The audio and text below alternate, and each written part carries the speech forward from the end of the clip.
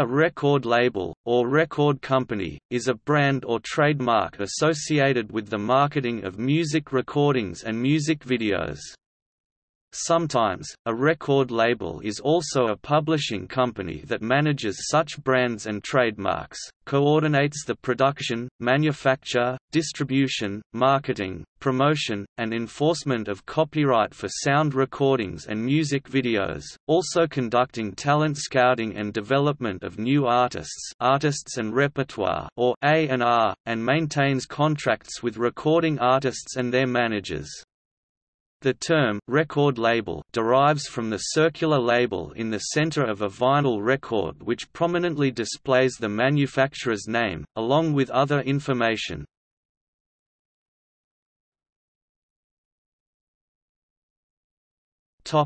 Music industry. Within the mainstream music industry, recording artists have traditionally been reliant upon record labels to broaden their consumer base, market their albums, and be both promoted and heard on music streaming services, radio, and television. Record labels provide publicists, who assist performers in gaining positive media coverage, and arrange for their merchandise to be available via stores and other media outlets. But an increasing number of artists have sought to avoid costs and gain new audiences via the Internet, often with the help of videos. Combined with the decline in album sales and rapid growth in free content available online, this has changed the way the industry works dramatically since the beginning of the 21st century. It has caused record labels to seek new sources of profit, in particular via 360 deals, see below, under New Label Strategies.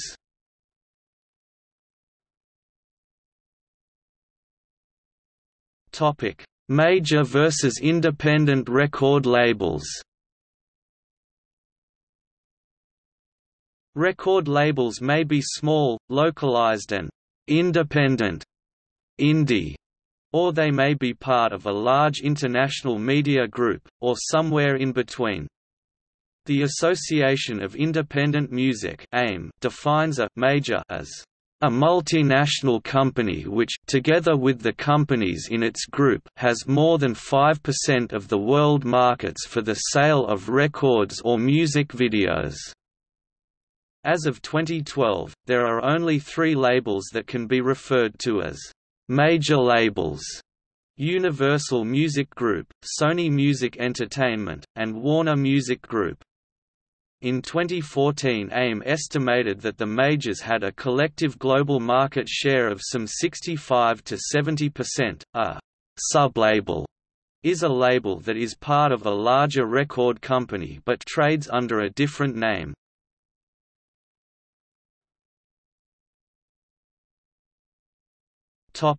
Imprint.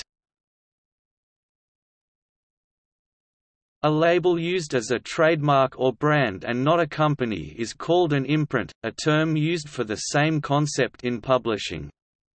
An imprint is sometimes marketed as being a project, unit, or division of a record label company, even though there is no legal business structure associated with the imprint.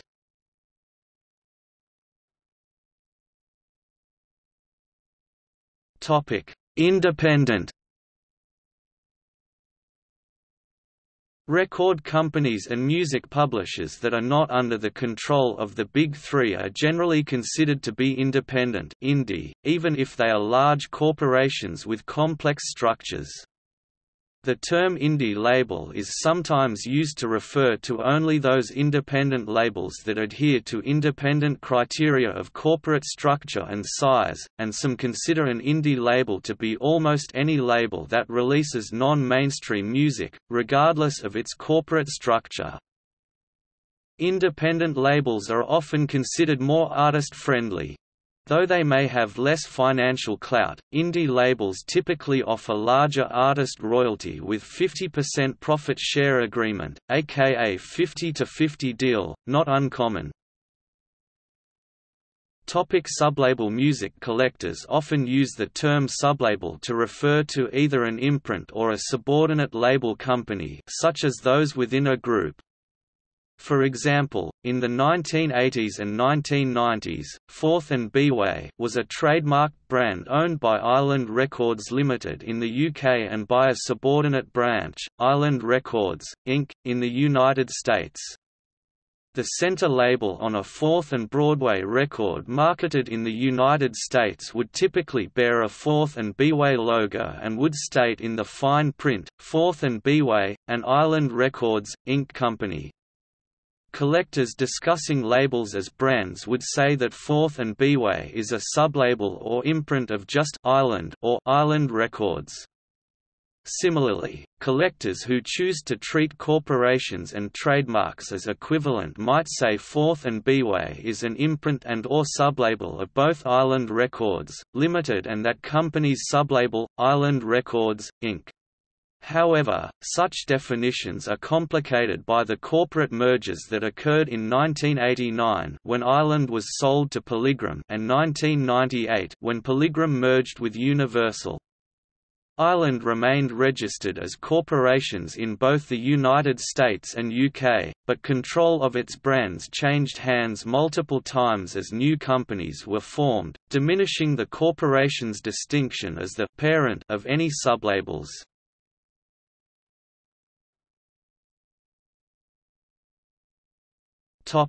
Vanity labels. Vanity labels are labels that bear an imprint that gives the impression of an artist's ownership or control, but in fact represent a standard artist-label relationship. In such an arrangement, the artist will control nothing more than the usage of the name on the label, but may enjoy a greater say in the packaging of his or her work. An example of such a label is the Neutron label owned by ABC while at Phonogram Inc. in the UK. At one point artist Lizzie Tare, under contract with ABC themselves, appeared on the imprint, but it was devoted almost entirely to ABC's offerings and is still used for their re-releases, though Phonogram owns the masters of all the work issued on the label. However, not all labels dedicated to particular artists are completely superficial in origin. Many artists, early in their careers, create their own labels which are later bought out by a bigger company. If this is the case, it can sometimes give the artist greater freedom than if they were signed directly to the big label. There are many examples of this kind of label, such as Nothing Records, owned by Trent Reznor of Nine Inch Nails, and Morning Records, owned by the Cooper Temple Claws, who were releasing EPs for years before the company was bought by RCA.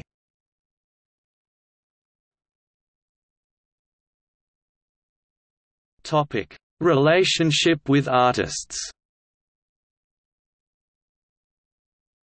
A label typically enters into an exclusive recording contract with an artist to market the artist's recordings in return for royalties on the selling price of the recordings.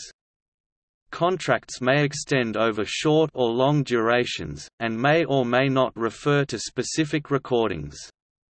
Established, successful artists tend to be able to renegotiate their contracts to get terms more favorable to them, but Prince's much publicized 1994–1996 feud with Warner Bros. Records provides a strong counterexample, as does Roger McGuinn's claim, made in July 2000 before a U.S. Senate committee, that the Byrds never received any of the royalties they had been promised for their biggest hits, Mr. Tambourine Man, and Turn, Turn, Turn. A contract either provides for the artist to deliver completed recordings to the label, or for the label to undertake the recording with the artist.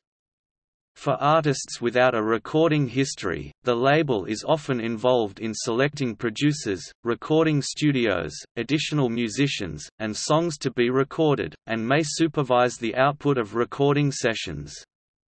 For established artists, a label is usually less involved in the recording process. The relationship between record labels and artists can be a difficult one. Many artists have had albums altered or censored in some way by the labels before they are released. Songs being edited, artwork or titles being changed, etc. Record labels generally do this because they believe that the album will sell better if the changes are made. Often the record label's decisions are prudent ones from a commercial perspective, but this typically frustrates the artists who feels that their art is being diminished or misrepresented by such actions. In the early days of the recording industry, recording labels were absolutely necessary for the success of any artist. The first goal of any new artist or band was to get signed to a contract as soon as possible. In the 1940s, 1950s, and 1960s, many artists were so desperate to sign a contract with a record company that they sometimes ended up signing agreements in which they sold the rights to their recordings to the record label in perpetuity. Entertainment lawyers are usually employed by artists to discuss contract terms. Through the advances of the Internet, the role of labels is becoming increasingly changed, as artists are able to freely distribute their own material through web radio, peer-to-peer file sharing such as BitTorrent, and other services, for little or no cost but with little financial return. Established artists, such as 9 Inch Nails, whose career was developed with major label backing, announced an end to their major label contracts, citing that the uncooperative nature of the recording industry with these new trends are hurting musicians, fans and the industry as a whole. 9 Inch Nails later returned to working with a major label, admitting that they needed the international marketing and promotional reach that a major label can provide. Radiohead also cited similar motives with the end of their contract with EMI when their album In Rainbows was released as a "pay what you want" sales model as an online download, but they also returned to a label for a conventional release. Research shows that record labels still control most access to distribution.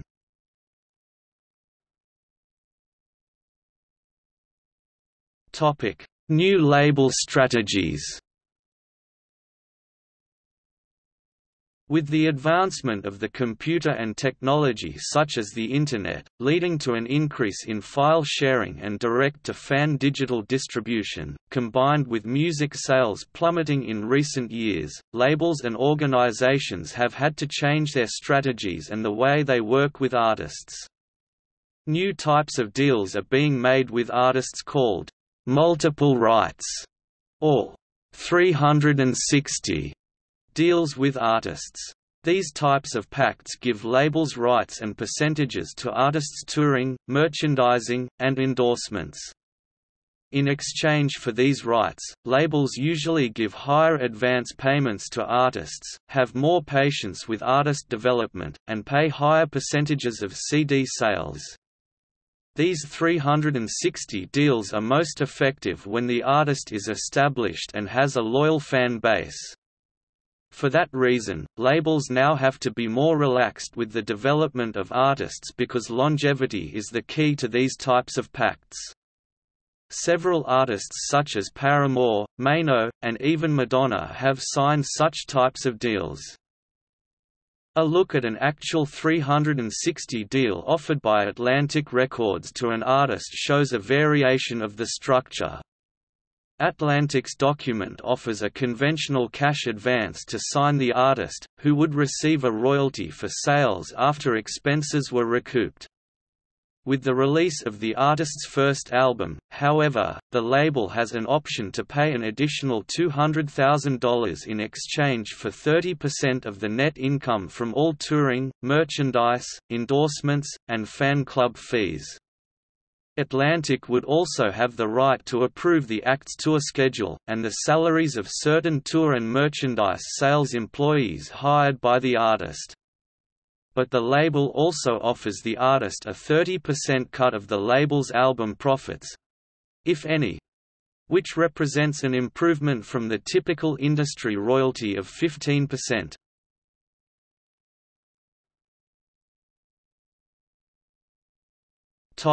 History.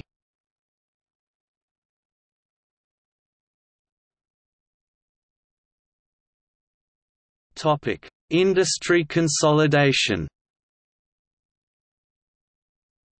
In the 1970s and 1980s, there was a phase of consolidation in the record industry that led to almost all major labels being owned by a very few multinational companies. CDs still flow through a handful of sources, with the majority of the sales going through the Big Three record labels. Resurgence of independent labels. In the 1990s, as a result of the widespread use of home studios, consumer recording technology, and the Internet, independent labels began to become more commonplace. Independent labels are often artist-owned, although not always, with a stated intent often being to control the quality of the artist's output. Independent labels usually do not enjoy the resources available to the Big Three and as such will often lag behind them in market shares. Often independent artists manage a return by recording for a much smaller production cost of a typical big label release. Sometimes they are able to recoup their initial advance even with much lower sales numbers. On occasion, established artists, once their record contract has finished, move to an independent label. This often gives the combined advantage of name recognition and more control over one's music along with a larger portion of royalty profits. Artists such as Dolly Parton, Amy Mann, Prince, Public Enemy, BK Bravo, KUA and Raffi, among others, have done this. Historically, companies started in this manner have been reabsorbed into the major labels. Two examples are American singer Frank Sinatra's Reprise Records, which has been owned by Warner Music Group for some time now, and musician Herb Alpert's A&M Records, now owned by Universal Music Group. Similarly, Madonna's Maverick Records, started by Madonna with her manager and another partner, was to come under control of Warner Music when Madonna divested herself of controlling shares in the company. Some independent labels become successful enough that major record companies negotiate contracts to either distribute music for the label or in some cases, purchase the label completely. On the punk rock scene, the DIY ethic encourages bands to self-publish and self-distribute. This approach evolved out of necessity around since the early 1980s, due to the major labels' aversion to signing the punk rock bands that spawned after the initial wave in the mid-70s. Such labels have a reputation for being fiercely uncompromising and especially unwilling to cooperate with the big record labels at all. One of the most notable and influential labels of the do-it-yourself attitude was SST Records, created by the band Black Flag. No labels wanted to release their material, so they simply created their own label to release not only their own material but the material of many other influential underground bands all over the country. Ian MacKay's Discord is often cited as a model of success in the DIY community, having survived for over 30 years with less than 12 employees at any one time.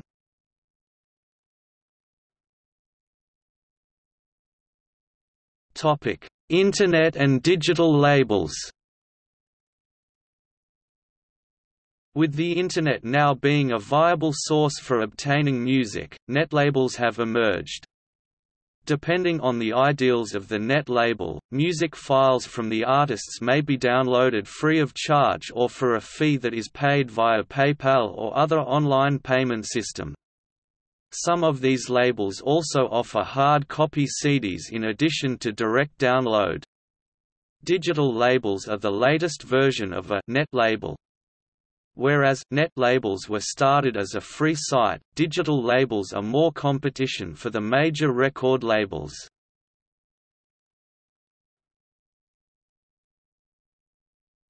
Topic: Open source labels. The new century brought the phenomenon of open source or open content record label. These are inspired by the free software and open source movements and the success of GNU, Linux.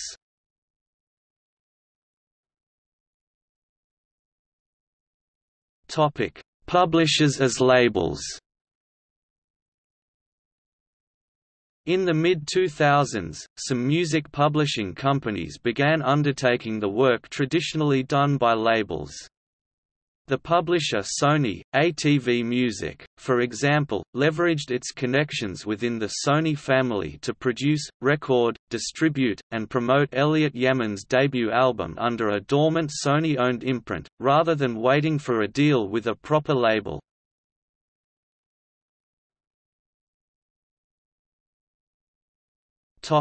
Major labels.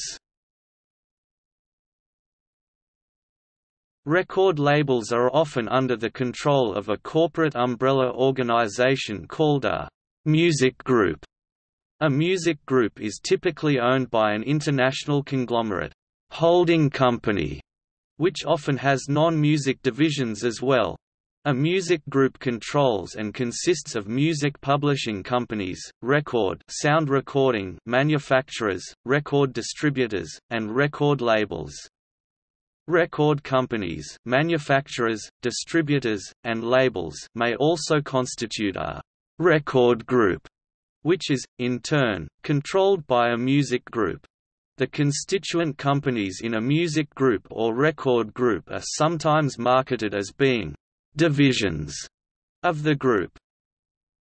From 1988 to 1999, there were 6 major record labels, known as the Big Six: Warner Music Group, EMI, Sony Music, known as CBS Records until January 1991, BMG, Universal Music Group. Polygram was merged into UMG in 1999, leaving the rest to be known as the Big Five. In 2004, Sony and BMG agreed to a joint venture to create the Sony BMG label, which would be renamed Sony Music Entertainment after a 2008 merger. In 2007, the 4 remaining companies, known as the Big Four, controlled about 70% of the world music market, and about 80% of the United States music market. In 2012, the major divisions of EMI were sold off separately by owner Citigroup. Most of EMI's recorded music division was absorbed into UMG, EMI Music Publishing was absorbed into Sony, ATV Music Publishing. Finally, EMI's Parlophone and Virgin Classics labels were absorbed into Warner Music Group in July 2013. This left the so-called Big Three labels: Universal Music Group, Sony Music Entertainment, Warner Music Group.